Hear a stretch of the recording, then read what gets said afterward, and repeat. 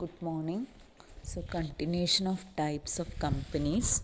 So next classification, fourth classification is on the basis of nationality. So on the basis of nationality, companies are of two types.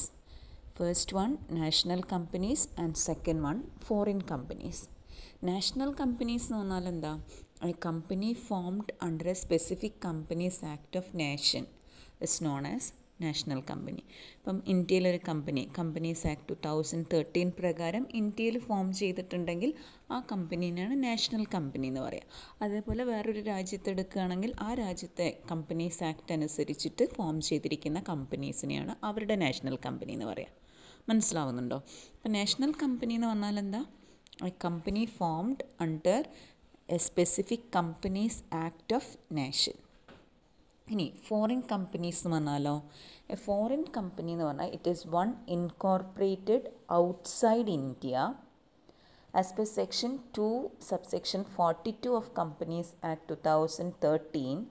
Foreign company means any company or body corporate incorporated outside India which has a place of business in India, whether by itself or through an agent, physically or through electronic mode, and conduct any business activity in India in any other manner. അപ്പോൾ foreign company എന്ന് പറഞ്ഞാൽ ഇത് incorporate ചെയ്തിരിക്കുന്നതൊക്കെ outside India ഇരിക്കും, പക്ഷേ അതിന് ഒരു branch എവിടെ ഉണ്ടാവും? ഇന്ത്യയിലുണ്ടാവും. It has A place of business in India. ഒന്നുകിൽ അത് നേരിട്ട് നടത്തുന്നതാവാം, or through an agent, physically or through electronic mode.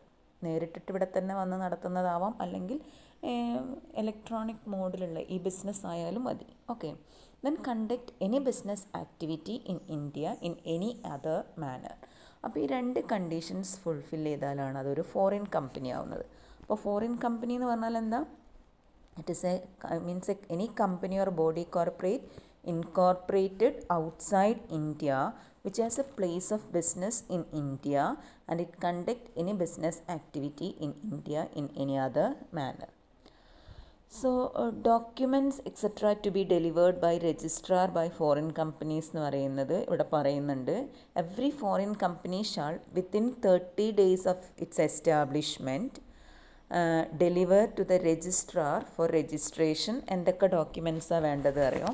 A certified copy of the charter, statutes or memorandum and articles of the company or other instruments constituting or defining the constitution of the company. കമ്പനീൻ്റെ important documents ആയ എന്തെല്ലാം വേണം? Memorandum, articles, അതേപോലുള്ള വേറെ എന്തൊക്കെ instruments ആണോ അങ്ങനെയുള്ള instruments ഒക്കെ വെച്ചിട്ടുള്ള ഒരു കോപ്പി.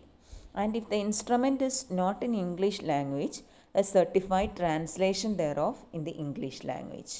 ഓക്കെ. പിന്നെ എന്തൊക്കെയാണ് ഇൻക്ലൂഡ് ചെയ്യേണ്ടത് രജിസ്ട്രേഷന് വേണ്ടിയിട്ട്? The full address of the registered or principal office of the company. Registered office എന്തായാലും ഫോറിനിലായിരിക്കുമല്ലോ, അതിൻ്റെ full address. Then A list of directors and secretary of the company containing such particulars as may be prescribed. പിന്നെ കമ്പനിയിലെ ആരൊക്കെയാണ് directors? List of directors and secretary. The name and address or names and addresses of one or more persons resident in India authorized to accept on behalf of the company service of process and any notices or other documents required to be served on the company. ഇനി ഇന്ത്യയിൽ ഈ business നടത്താൻ വേണ്ടിയിട്ട് ആരെയാണോ നിയോഗിച്ചിട്ടുള്ളത്? കുറേ ആളുകളുണ്ടെങ്കിൽ അവരുടെ എല്ലാവരുടെ പേരും അഡ്രസ്സും, ഇനി ഒരാളാണെങ്കിൽ അയാളുടെ പേരും അഡ്രസ്സും. Okay. Then full address of the office of the company in India which is deemed to B it's principal place of business in India. ഇനി ഇന്ത്യയിൽ ഇത് എവിടെയാണോ സിറ്റുവേറ്റ് ചെയ്യുന്നത് അതിൻ്റെ പ്രിൻസിപ്പൽ ഓഫീസിൻ്റെ അഡ്രസ്സും, അതേപോലെ particulars of opening and closing of A place of business in India on earlier occasions. Then again declaration that none of the directors of the company or the authorized representative in India has ever been convicted or debarred from formation of companies and management in India or abroad. ഒരു ഡിക്ലറേഷനും കൂടെ വേണം. ഇന്ത്യയിൽ ഇതിലുള്ള ഒരു ഡയറക്ടേഴ്സും എന്തിൽ നിന്ന് കുറ്റവാളികളല്ല, അല്ലെങ്കിൽ അവരെ ഡീബാർ ചെയ്തിട്ട് ഇല്ല എന്നുള്ള ഒരു ഡിക്ലറേഷനും കൂടെ വേണം. ഇന്ത്യയിലും എബ്രോഡിലും ഒന്നും ഇവരെ വിലക്കിയിട്ടില്ല, ബിസിനസ് നടത്തുന്നതിൽ നിന്ന് വിലക്കിയിട്ടില്ല എന്നുള്ള ഒരു declaration. then any other information as may be prescribed എന്നാണ് പറയുന്നത്. ഇനി എന്തെങ്കിലും ഓൾട്രേഷൻ വേണമെന്നുണ്ടെങ്കിൽ where any alteration is made or occur in the documents delivered to the registrar under this section, the foreign company shall within 30 days of such alteration deliver the same and a return containing the particulars of alteration in the prescribed form എന്നാണ് പറയുന്നത്. ഇനി എങ്ങനെയാണ് name display ചെയ്യേണ്ടത് എന്നുള്ളതാണ് പറയുന്നത് foreign കമ്പനീൻ്റെ. The company should exhibit on the outside of every office or place where it carries own business in India the name of the company and the country in which it is incorporated.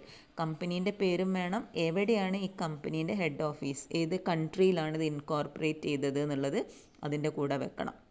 Okay, then the name of the company and of the country in which the company is incorporated to be stated in legible English characters in all business letters, bill heads and letterheads. അങ്ങനെ എന്തൊക്കെ company deal ചെയ്യുന്നുണ്ടോ ആ letter ഹെഡിലും കമ്പനിയുടെ എല്ലാ കാര്യങ്ങളിലും ഈ സംഭവം വേണം. Name of the company and the country in which the company is incorporated. അതേപോലെ വേണ്ടത് if the liability of the members is unlimited. ഇനി if the liability of members is limited ലയബിലിറ്റിയാണ് കമ്പനിയിലെ മെമ്പേഴ്സിനെങ്കിൽ it is to B stated in every prospectus issued and in all business letters etcetera. അപ്പം കമ്പനിയിലെ മെമ്പേഴ്സിന് limited liability ആണെങ്കിൽ അത് അവരുടെ പ്രോസ്പെക്ടസിൽ കൃത്യമായിട്ട് കാണിച്ചിരിക്കണം limited liability ആണ് എന്നുള്ളത്. അതേപോലെ തന്നെ എന്തൊക്കെ കമ്പനീൻ്റെ ഡോക്യുമെൻറ്റ്സ് ഉണ്ടോ ലൈക്ക് ലെറ്റർ ഹെഡ് അതിലെല്ലാം ബ്രാക്കറ്റിൽ എഴുതിയിരിക്കണം ലിമിറ്റഡ് ആണ് എന്നുള്ളത്. ഓക്കെ, ഇനി അതേപോലെ തന്നെ ലിമിറ്റഡ് ലയബിലിറ്റി ആണെങ്കിൽ it is to B exhibited on the outside of every office or place where it carries on business in India in legible English characters and also in legible characters of the language or one of the languages in general use in the locality in which the place office is situated. അപ്പം ആ നാട്ടിലുള്ള ഭാഷ ഏതാണോ അവരുടെ mother ടങ്ങിലും ഉണ്ടായിരിക്കണം. അതേപോലെ mother tongue എന്ന് പറയുന്നില്ല, അവിടെ യൂസ് ചെയ്യുന്ന ലാംഗ്വേജ് ഏതാണെന്ന് വെച്ചാൽ ആ ലാംഗ്വേജിലും ഇംഗ്ലീഷിലും ഇത് കൃത്യമായിട്ട് രേഖപ്പെടുത്തിയിരിക്കണം. മനസ്സിലായല്ലോ? അപ്പോൾ ഇതാണ് display of names of foreign company പറയുന്നത്. ഇനിയുണ്ട് കമ്പനീസ് കഴിഞ്ഞിട്ടില്ല. അപ്പോൾ on the basis of nationality 2 കമ്പനികൾ മനസ്സിലായല്ലോ. What are the other types of companies നോക്കാം. അതിൽ വരുന്ന ഒന്നാണ് സ്മോൾ കമ്പനി എന്ന് പറയുന്നത്.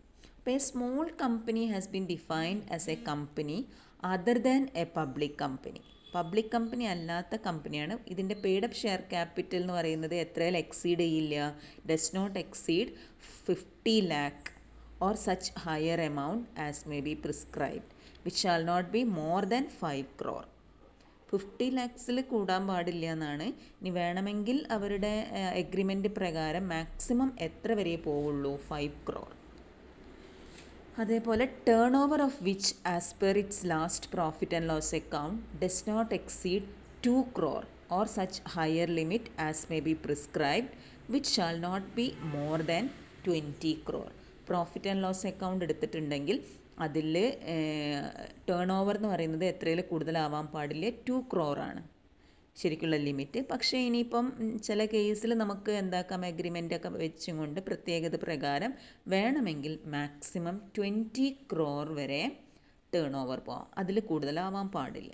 അങ്ങനെയുള്ള കമ്പനീസിനെയാണ് നമ്മൾ എന്തെന്ന് പറയുന്നത്, സ്മോൾ കമ്പനി എന്ന് പറയാം. ഓക്കെ, അപ്പം act identifies some companies as small companies based on their capital and turnover for the purpose of providing certain exemptions to these companies. Okay, ഇനി നമ്മൾ നോക്കാൻ പോകുന്നത് as set out in the 2013 Act, this section will not be applicable to the following. ആർക്കൊക്കെ അറിയോ, nothing of this clause shall not apply to a holding company or a subsidiary company. അതേപോലെ A company registered under section 8, അതേപോലെ A company or body corporate governed by any special act. ഈ 3 കൂട്ടർക്കും ഇത് applicable അല്ല. A holding or A subsidiary company can never enjoy the privileges of a small company even though they may fulfill the capital and turnover requirement of a small company എന്നാണ് പറയുന്നത്. Clear ആണോ? Small companies എന്താണെന്ന് clear ആയി. ഇനി ഡീഫങ്ക്റ്റ് companies എന്ന് പറഞ്ഞിട്ട് ഒരു type of company വരുന്നുണ്ട്. ഡീഫങ്ക്റ്റിൽ വരുന്നത് എന്താണെന്ന് അറിയാം? Defunct company refers to an organization that has zero assets and zero liabilities and it fails to begin a business within a year of its incorporation. അപ്പം അങ്ങനെയുള്ള കമ്പനീസിനെയാണ് ഡീഫങ്ക്റ്റ്, ഫങ്ഷൻ ചെയ്യാത്ത കമ്പനി. ഓക്കെ, അപ്പോൾ വേറെ companies not carrying on any business or operation four A period of 2 immediately preceding financial years and has not made any application within such period for obtaining the status of a dormant company under section 455, or a company has failed to commence its business within 1 year of its incorporation, empowers the registrar to remove the name of such company from the register of companies. ഇങ്ങനെയുള്ള കമ്പനികളെയാണ് ഡീഫങ്ക്റ്റ് companies എന്ന് പറയുക. Function ചെയ്യാത്ത, അതായത് registration കഴിഞ്ഞിട്ടും കഴിഞ്ഞ 2 വർഷമായിട്ട് ഇത് ഒരു ടൈപ്പ് ഓഫ് ഓപ്പറേഷൻസും ചെയ്യുന്നില്ല. അതേപോലെ കമ്പനീസ് ആക്റ്റിൽ ഡോർമെൻറ്റ് കമ്പനി എന്ന് പറഞ്ഞിട്ടൊരു ടൈപ്പ് ഓഫ് കമ്പനി വരുന്നുണ്ട്, അത് നമ്മൾ പഠിക്കാൻ പോകുന്നുണ്ട്. അപ്പോൾ ഡോർമെൻറ്റ് കമ്പനി എന്നുള്ള സ്റ്റാറ്റസിന് വേണ്ടി അപ്ലൈ ചെയ്തിട്ടുമില്ല. അതേപോലെ ഇൻകോർപ്പറേഷൻ കഴിഞ്ഞിട്ടും എന്താവുന്നില്ല, 1 ഇയർ കഴിഞ്ഞിട്ടും ഇവർ എന്താക്കുന്നില്ല, they are not starting their business. അങ്ങനെയാണെങ്കിൽ രജിസ്ട്രാർക്ക് എന്തിനുള്ള പവർ ഉണ്ടെന്നാണ് പറയുന്നത്? he can remove the name of such company from the register of companies. അപ്പോൾ ഡീഫങ്ക്റ്റ് കമ്പനി ആവണമെങ്കിൽ കഴിഞ്ഞ 2 വർഷമായിട്ട് ആ ബിസിനസ് അവരൊന്നും ചെയ്യുന്നില്ല, അവർ ഡോർമെൻറ്റ് കമ്പനി എന്നുള്ള സ്റ്റാറ്റസിന് വേണ്ടി അപ്ലൈ ചെയ്യുന്നില്ല. അതേപോലെ ഒരു കാര്യം കൂടെ പറയുന്നത്, ഇൻകോർപ്പറേഷൻ കഴിഞ്ഞിട്ടും 1 വർഷം കഴിഞ്ഞിട്ടും അവരിതുവരെ ഒന്നും തുടങ്ങുന്നില്ലെങ്കിൽ, ഈ 3 കണ്ടീഷൻസാണ് ഡീഫങ്ക്റ്റ് കമ്പനി ആവണമെങ്കിൽ വേണ്ടത്. മനസ്സിലായോ? ഇനി അടുത്തത് ഡോർമെൻറ്റ് കമ്പനിയാണ്. അപ്പം 2013 കമ്പനീസ് ആക്റ്റിൽ പറയുന്നത് എന്താണെന്ന് വെച്ചാൽ, A company can be classified as dormant when it is formed and registered under this act four A future project. ശ്രദ്ധിക്കണം, അണ്ടർലൈൻ ചെയ്യണം that word. It is registered four A future project or to hold an asset or intellectual property and has no significant accounting transaction. Okay, so such a company or an inactive one may apply to the registrar of companies in such manner as may be prescribed for obtaining the status of a dormant company. അപ്പോൾ dormant company എന്ന് പറഞ്ഞാൽ എന്താണെന്ന് മനസ്സിലായല്ലോ. അപ്പോൾ ഈ പുതിയ നമ്മൾ ആ ഫീച്ചേഴ്സ് ഓഫ് കമ്പനീസ് ആക്ട് 2013 കേട്ടിട്ടുണ്ട് ഈ ഡോർമെൻറ്റ് കമ്പനി. അപ്പോൾ ഡോർമെൻറ്റ് കമ്പനി എന്ന് പറയുന്നത് ഒരു ന്യൂ കോൺസെപ്റ്റാണ്. ഡോർമെൻറ്റ് കമ്പനി എന്ന് പറഞ്ഞാൽ എന്താ? A company which is not N active company. It is not active. അപ്പം ഈ ഡെഫിനേഷനിൽ ഇതാണ് പറയുന്നത്. എന്താ പറയുന്നത്? ഡോർമെൻറ്റ് കമ്പനി ആവണമെങ്കിൽ ആ company it is formed and registered under this act four A future project. ഒരു ഫ്യൂച്ചർ പ്രോജക്റ്റിന് വേണ്ടിയിട്ട് ഉണ്ടാക്കിയ കമ്പനി ആയിരിക്കാം, അതിന് വേണ്ടിയിട്ടായിരിക്കാം രജിസ്റ്റർ ചെയ്ത് വെച്ചിരിക്കുന്നത് ഇപ്പോഴേ. മനസ്സിലായല്ലോ? അല്ലെങ്കിൽ to hold an asset or intellectual property and has no significant accounting transaction. അവർക്ക് കാര്യമായിട്ടുള്ള അക്കൗണ്ടിങ് ട്രാൻസാക്ഷൻസ് ഒന്നും നടക്കുന്നില്ല. അങ്ങനെയുള്ള കമ്പനി, ഇനാക്റ്റീവ് കമ്പനിനെയാണ് കമ്പനിയാണെങ്കിൽ ആ കമ്പനി എന്ത് ചെയ്യണം എന്നാണ് പറയുന്നത്? അവർക്ക് ഈ ഡോർമെൻറ്റ് സ്റ്റേറ്റസ് കിട്ടാൻ വേണ്ടി രജിസ്ട്രാർ അടുത്ത് അപ്ലൈ ചെയ്യണം. അല്ലെങ്കിൽ അത് ഡീഫങ്ക്റ്റ് കമ്പനി ആയിപ്പോവും. ഡീഫങ്ക്റ്റ് കമ്പനീൻ്റെ കണ്ടീഷൻസൊക്കെ അതിന് അപ്ലൈ ചെയ്യും, എന്താ പൂട്ടേണ്ടി വരും. മനസ്സിലായല്ലോ? അപ്പം എന്താ പറയുന്നത്, അവരെ രജിസ്റ്ററിൽ നിന്ന് റിമൂവ് ചെയ്യുന്ന ഒരു സാഹചര്യം വരും. അങ്ങനെ വരാതിരിക്കാൻ വേണ്ടിയിട്ട് കമ്പനീസ് എന്ത് ചെയ്യും? ഇങ്ങനെയുള്ള ഡോർമെൻറ്റ് സ്റ്റാറ്റസിന് വേണ്ടിയിട്ട് അപ്ലൈ ചെയ്യും. അപ്പോൾ the act further explains N inactive company and significant accounting transaction. ഇത് രണ്ടും ഇല്ല എന്ന് പറഞ്ഞല്ലോ. അതുകൊണ്ട് അർത്ഥമാക്കുന്നത് എന്താണെന്ന് വെച്ചാൽ, inactive company means A company which has not been carrying on any business or operation or has not made any significant accounting transaction during the last 2 financial year, or has not filed financial statements and annual return during the last 2 financial years. അപ്പം ഈ companies ആക്ടിൽ പറയുന്നുണ്ട് financial transaction നടന്നിട്ടുണ്ടെങ്കിൽ ആ financial transactions file ചെയ്യണം, അങ്ങനെയുള്ള കുറേ formalities ഉണ്ട് company. ഇങ്ങനെയൊന്നും ചെയ്യാത്ത കമ്പനിയാണെങ്കിൽ അത് ഇനാക്റ്റീവ് കമ്പനി ആയിരിക്കും. ഇനി സിഗ്നിഫിക്കൻ്റ് അക്കൗണ്ടിങ് ട്രാൻസാക്ഷൻസ് എന്ന് പറഞ്ഞാൽ എന്താ? Any transaction other than payment of fees by A company to the registrar, payment made by it to fulfil the requirements of this act, അതേമാതിരി allotment of shares to fulfil the requirements of this act and payment four maintenance of its office and records. ഇതൊന്നും significant accounting ട്രാൻസാക്ഷനിൽ വരില്ല. ഇതൊക്കെ significant accounting transaction എന്ന് പറഞ്ഞാൽ any transaction other than these items. Okay. അപ്പോൾ the registrar on consideration of the application, ഇങ്ങനെ dormant സ്റ്റേറ്റസിന് വേണമെന്ന് പറഞ്ഞിട്ട് company apply ചെയ്തിട്ടുണ്ടെങ്കിൽ രജിസ്ട്രാർ എന്ത് ചെയ്യും? ഷall allow the status of a dormant company to the applicant and issue a certificate for the same. Okay. അപ്പോൾ registrar shall maintain a register of dormant companies.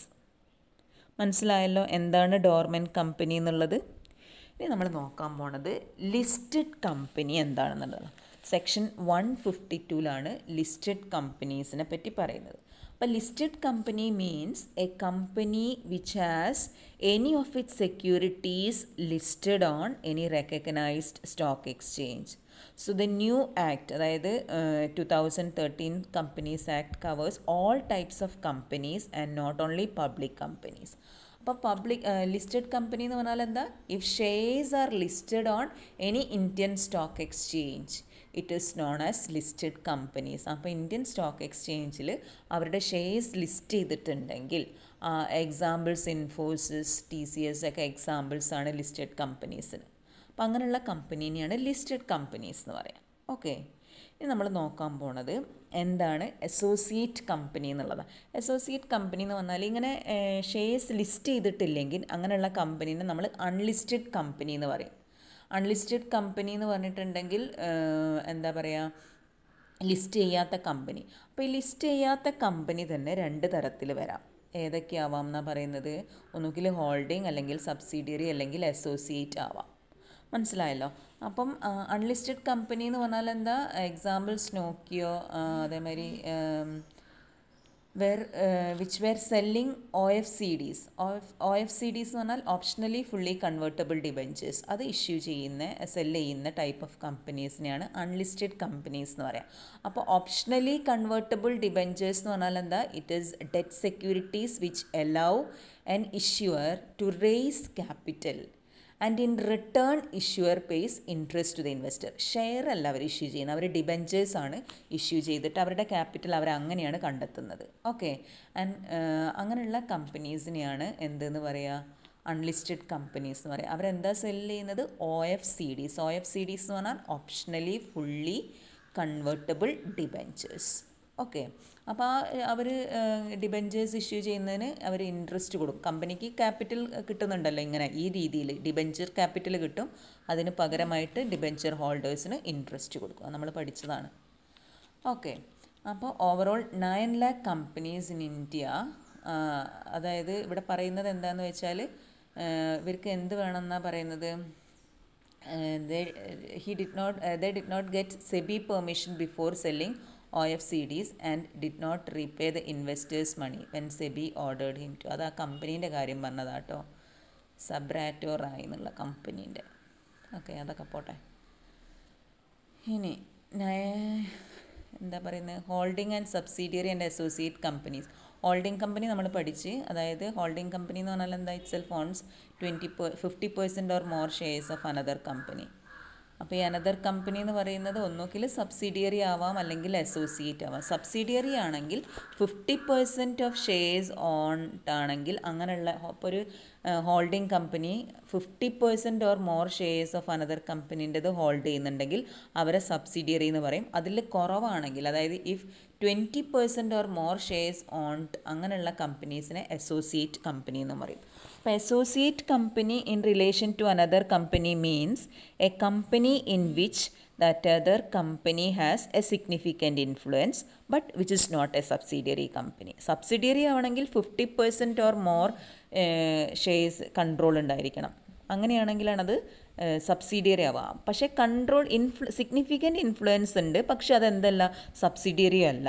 അങ്ങനെയുള്ള കമ്പനീസിനെയാണ് associate company എന്ന് പറയാം. Okay, അപ്പോൾ significant influence means control of at least 20% of total share capital of business decisions under an agreement. Clear ആണോ? അപ്പോൾ holding കമ്പനിക്ക് രണ്ട് തരത്തിൽ വരാം. ഒന്നുകിൽ സബ്സിഡിയറി കമ്പനി ആവാം, അല്ലെങ്കിൽ അസോസിയേറ്റ് കമ്പനി ആവാം. സബ്സിഡിയറി കമ്പനി ആണെങ്കിൽ 50% കൂടുതൽ കൺട്രോൾ ഉണ്ടെങ്കിൽ നമ്മളതിനെ സബ്സിഡിയറി എന്ന് പറയും. പക്ഷേ അത്ര തന്നെ സിഗ്നിഫിക്കൻ്റ് ഇൻഫ്ലുവൻസ് ഉണ്ടാവില്ല. 20% ഓർ മോർ ആണെങ്കിൽ നമ്മളതിനെ എന്ത് പറയും? അസോസിയേറ്റ് കമ്പനി എന്ന് പറയും. ക്ലിയർ ആണോ? ഇനി പ്രൊഡ്യൂസർ കമ്പനിയാണ് നോക്കാൻ പോകുന്നത്. പ്രൊഡ്യൂസർ കമ്പനി എന്ന് പറഞ്ഞാൽ എന്താ? Companies Act does not contain any provisions of producer companies. Producer companies പറയുന്നത് സെക്ഷൻ 465 സബ്സെക്ഷൻ 1-ലാണ്. അതായത് the concept of producer company in India was introduced to allow cooperatives to function as a corporate entity under the Ministry of Corporate Affairs.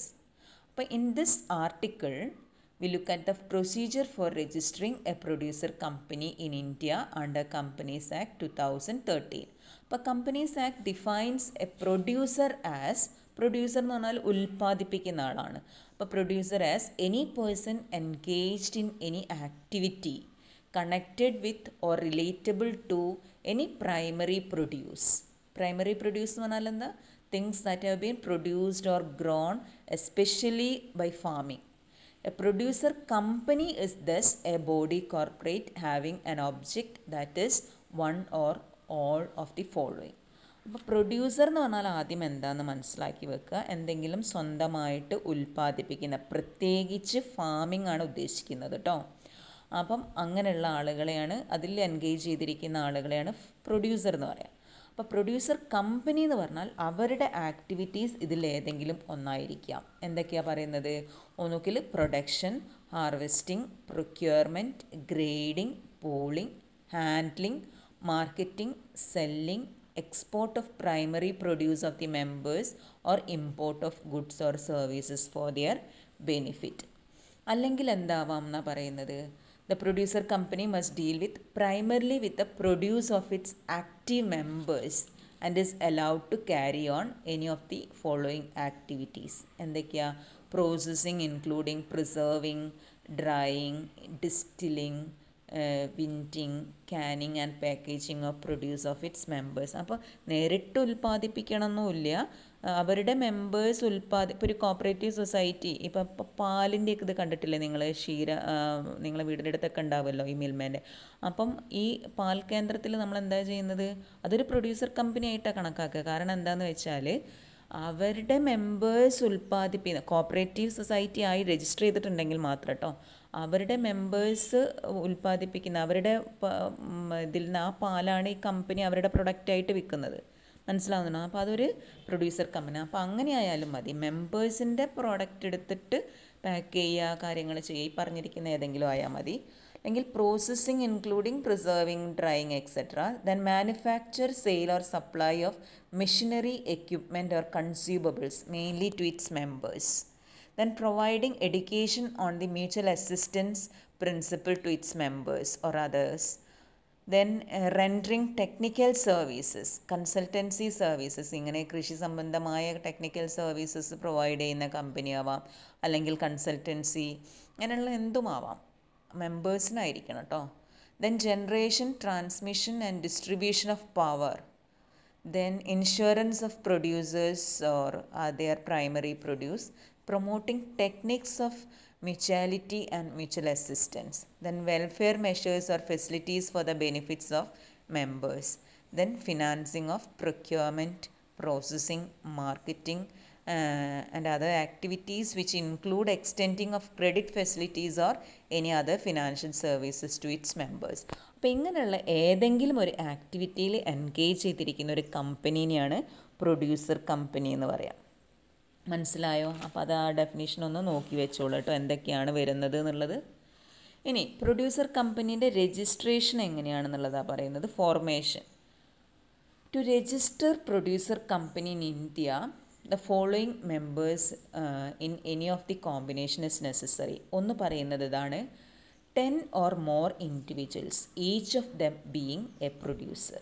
ഇപ്പോൾ ഒരു 10 producers ഉണ്ടെങ്കിൽ അവർക്ക് ഒരുമിച്ചിട്ട് ഒരൊറ്റ ഇതാക്കിയിട്ട് register ചെയ്യാം. 10 or more individuals.